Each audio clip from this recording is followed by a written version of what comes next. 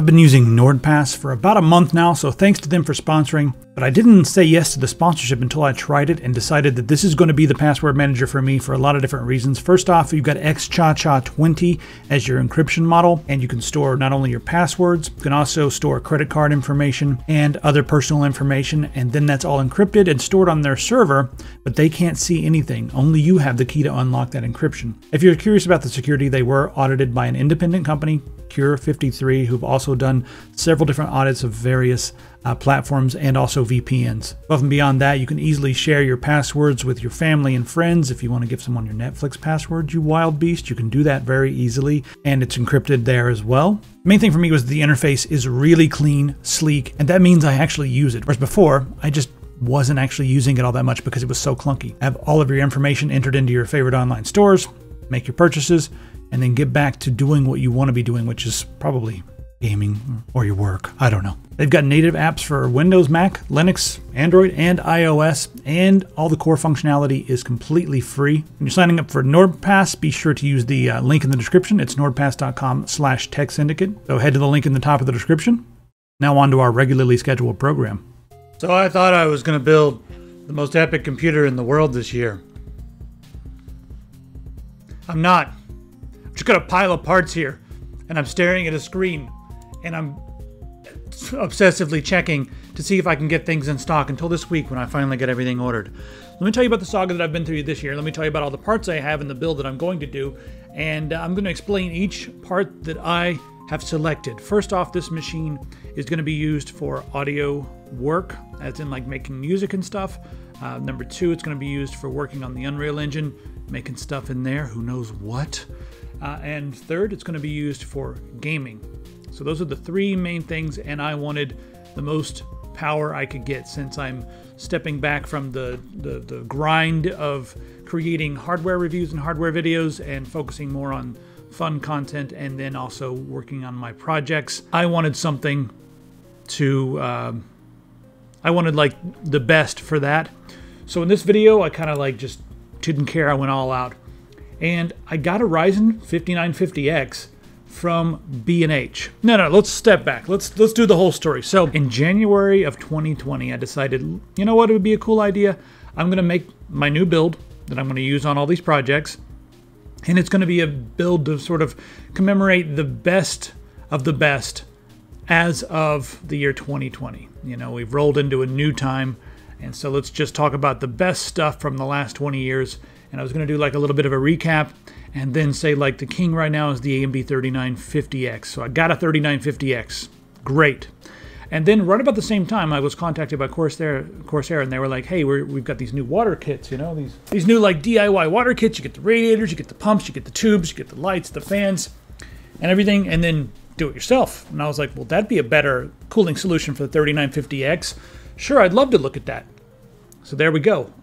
Otherwise, I was probably just going to go with a regular all-in-one cooling unit, all-in-one water cooling unit for this, because I like to mess around under the hood and change things. So that's one thing, and also I wanted it to be done fast. But if Corsair was going to send this over, I would love to look at it. So some time went by, and I was like, hey, where's that water cooling stuff? And I got a GPU, I got a 2080 Ti, and I'm ready. You know, I've got everything ready to go, including a really ridiculous motherboard that I'll show you in just a second. Right here, this is the one I got on the screen. The ASRock Aqua. This beautiful, beautiful motherboard. It's lonely. It's been lonely. So some time went on, and I was like, hey, what's going on? And apparently some of the fittings were out of stock because of all the ridiculous stuff that's going on, basically because 2020. So I couldn't get my hands on the water cooling unit. And I was like, okay, that's fine. So I just kept doing my other work. And a few months later, I was like, hey, it's been a few months. Where's that stuff? And they were like, okay, what happens is whenever a fitting goes out of stock, the entire order gets stopped. And then we have to replace the order. And every time we replace the order, something else is out of stock. So it was like, God, why? So I couldn't get the water cooling unit. Finally, water cooling unit is shipped at the exact same time that the 3080 is announced. And I was like, well, now my 2080 Ti is completely irrelevant. Doesn't matter. And so I was like, let me just get a 3 Series card. And we know how that turned out. I've been searching for 3 Series cards over and over and over again. And I finally got one about 2 days ago, and I'll show you how I did it. It's a little known method to get these. I'll definitely show you how to do that in just 1 second. So anyway, that is on its way. And at that point in time, AMD's like, by the way, we got some new CPUs, everybody. I was like, my 3950X is no longer the best, and this has to be the best because I've decided that this will be the ultimate. And if I don't use the 5950X, people on the internet are going to say things about me. That'll be sad because they'll be like, oh, way to go, bro. You just thought you were going to make the best system in the world. That's what they sound like. So, yeah. I've got it on order. So I ordered it at B&H, like I said. I ordered it at 6:05 a.m. on the first day that it was available. And it was like, yes, your order's placed. And I was like, I did it. I got it. I was on B&H and I was like, I can't believe I got it. And then a couple of weeks later, I was like, where's that thing? I got an email that said, listen, we got too many orders. And so now we're back ordered and we expect to have yours shipped to you sometime before March. Fucking March. So we're just going to make this video and show you all these beautiful pieces that I'm not going to put together into a system until probably fucking March. First off, let's show you my method for how I got the 3080. iBuyPower is having all these really interesting sales right now, and a lot of the boutiques get priority shipments when it comes to, not shipped by US mail priority, I'm talking like they're in the front of the line. They get priority when it comes to inventory on a lot of these new graphics cards. So if you want a new AMD graphics card or even a new NVIDIA graphics card, you put one of these orders in, and then as soon as it shows up, you get the entire computer shipped. So check this out. They've got these deals where, like right here, $400 off. They didn't pay me to do any of this, but there's like $400 off this system. Oh, cool. That's a little deal. And I go through and I just like subtract things. $5 I don't care about. But I like, subtract things that I don't want. Oh, this thing, let's take it $50 down. And I got it on a day that there was a huge sale going on. 8 gigs of RAM, there goes 40 bucks. Now we're down to, there we go. Let's see, 50, there, 3080, right there.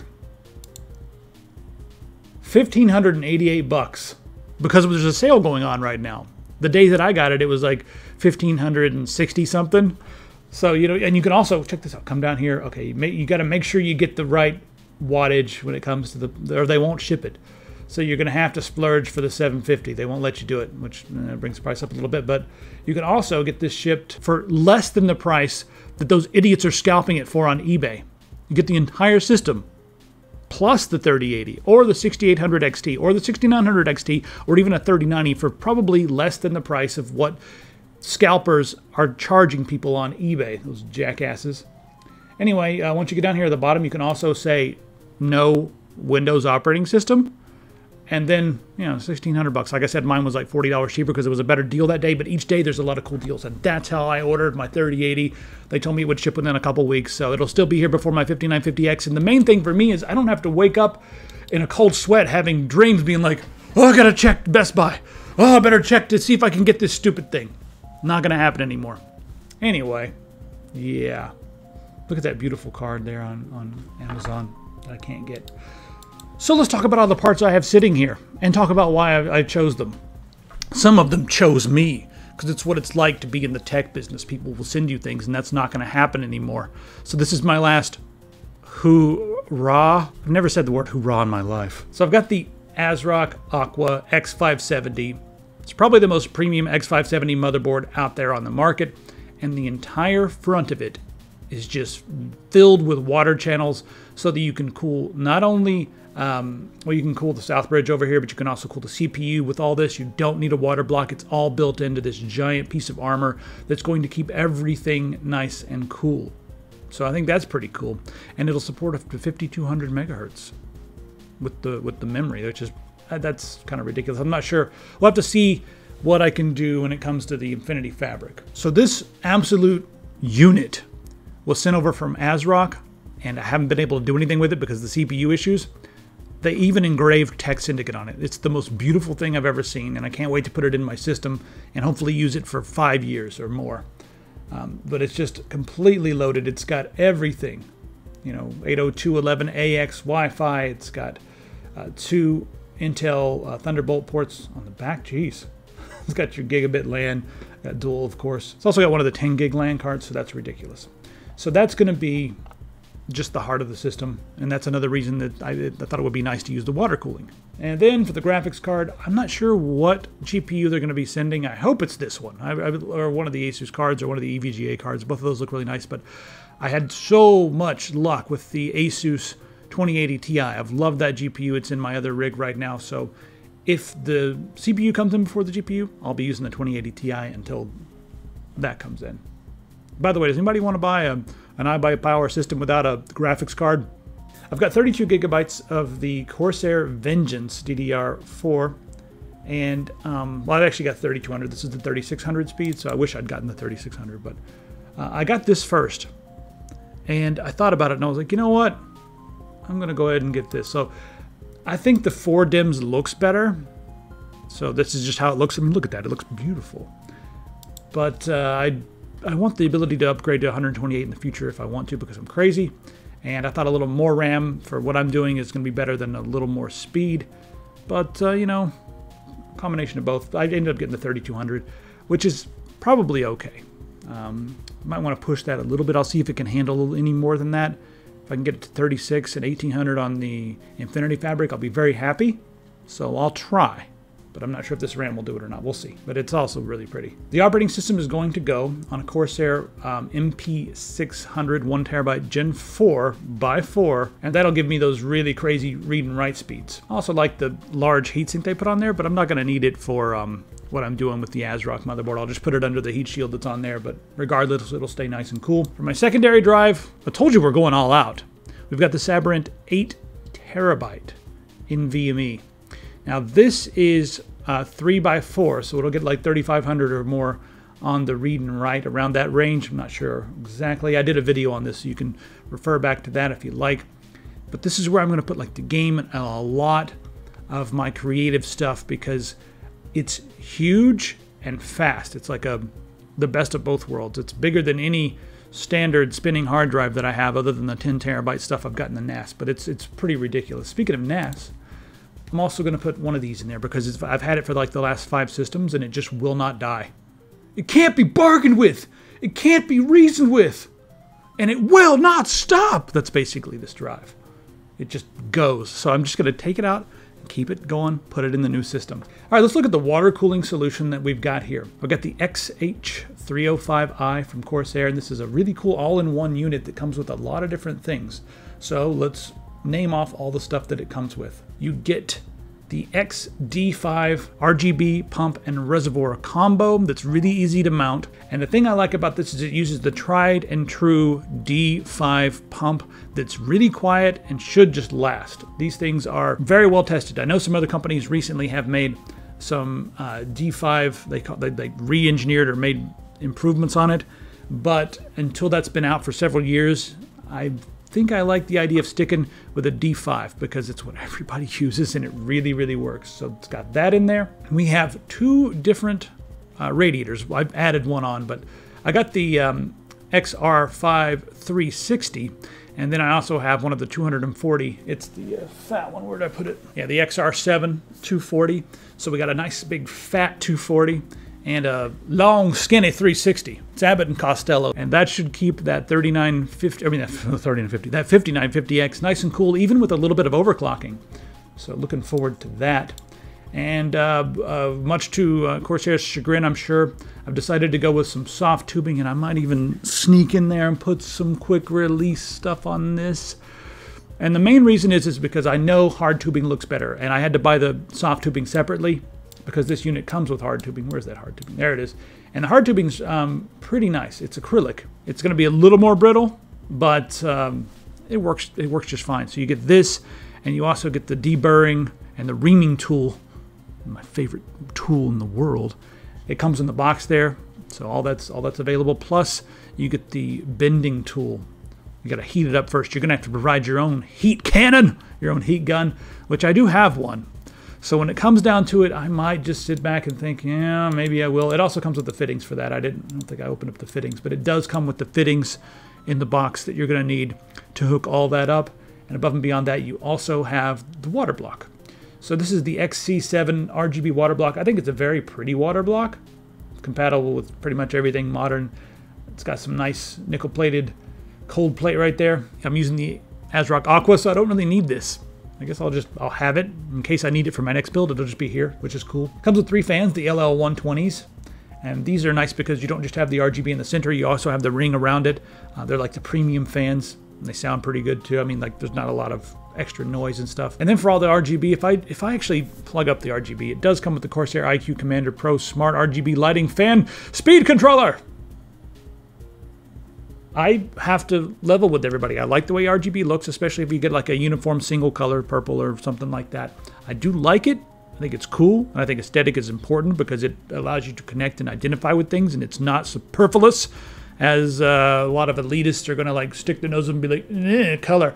No, I think it's really cool, but I am going to put this in a silent case and stick it in the floor, so yeah, we'll just see if I go with that or not. Who knows? And for the case. So I think the white case actually does look really nice. I've got the Corsair Carbide Series 678C, and it's a silent case, which is going to be made a little less so because of the side panel window. But, you know, when you've got all these tubes and some lights in there, you do want to see it, right? I mean, it's going to go on the floor. Sorry, Paul. So anyway, that case is nice and big and sexy, but also quiet. And I like the fact that we have slotted holes to mount your fans, so we should be able to move things around. We can, you know, remove different hard drive. We can remove all the little hard drive sleds if we want to and not have to use those. We've got bitumen foam on the back. At least I think that's bitumen foam. We can put the 360 up top, and then on the front, I'll put my 240. I don't know. I might put the 360 in the front. I don't know. We'll see how it goes. I'll do a diagram of how I'm going to set up the loop before I get going on all this. And the other thing that's really cool is this one has a spot for an optical disk drive, which there was a period of time where it became a joke, like optical disk drives, you don't need one anymore. And now I think people are kind of getting back to nostalgia, especially since we're all locked inside and we've got some time to play some games. And I want to be able to install my old DVD-based and CD-based games on this machine, so I'm going to put an optical drive in there. I think I've got a Plex Store floating around here somewhere. Plex Store DVD burner. I'll throw that in there. Why not? It's there. I'm going to use it. For the power supply, we've got the HX850, and I think that's about as low as I would want to go with this setup. I've got it here. I'll math this thing, and if I need to, I'll put 1,000 watt in there. But I think the HX850 will work. It's modular. It's platinum, and I've used these on several different builds. They're solid as a rock, so the fans will also be completely quiet if you're not pulling a big load. You know, they'll ramp up when you're playing a game or something like that, and even then you can't really hear them, so I do like that power supply. All right, so that is the core of the system.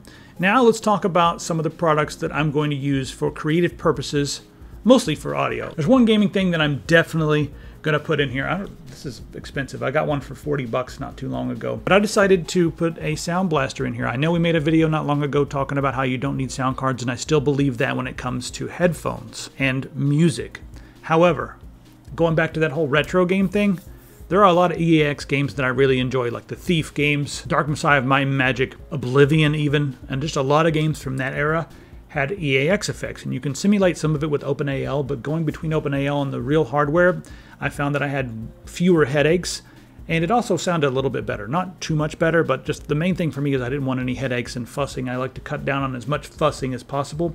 So the Sound Blaster X5 Titanium Fatality probably has the, it's one of my favorite EAX5 sound cards, and it also has some really good sound quality, better than the Audigy, even though I have a soft spot for the old Audigy cards. Those were cool. So I got one of those, but then when I'm just listening to music or hanging out in Windows, I'll be using my ARC Mark II. This is the Mayflower Electronics ARC amp, and that's what I'll be using, just plugging my headphones into, because it's so clean. And it also has microphone input.